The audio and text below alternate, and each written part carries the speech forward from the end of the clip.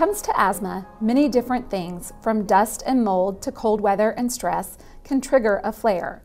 I'm Tanya Winders, President and CEO of Allergy and Asthma Network, and welcome to Ask the Allergist.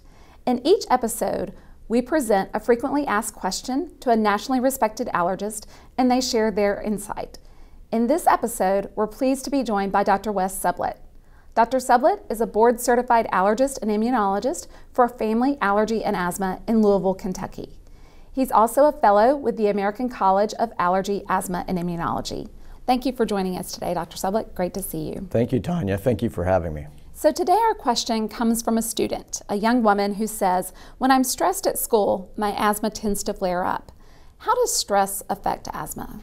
Well, there's good research now that shows that psychological stress does play a role with asthma, especially in flaring asthma and making it more difficult to control. So psychological stress may have a biological and not only mental role with asthma. So what would you recommend for this young woman, and how could she possibly reduce that stress? Really, it's about identifying those stressors that may be playing a role with her asthma.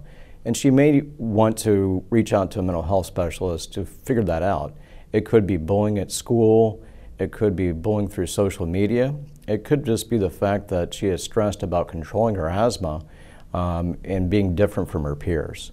So really by working with not only a board-certified allergist to make sure that her asthma is adequately controlled, but also maybe working with a mental health specialist may be very helpful for her. I think that will be very helpful. Thank you so much for sharing that. The mission of Allergy and Asthma Network is to end needless death and suffering due to asthma, allergies, and related conditions. We aim to do this through outreach, education, advocacy, and research.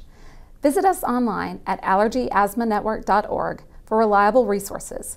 And don't forget to share this program with your family, friends, and colleagues. On behalf of Allergy and Asthma Network, thanks for watching, and see you next time on Ask the Allergist.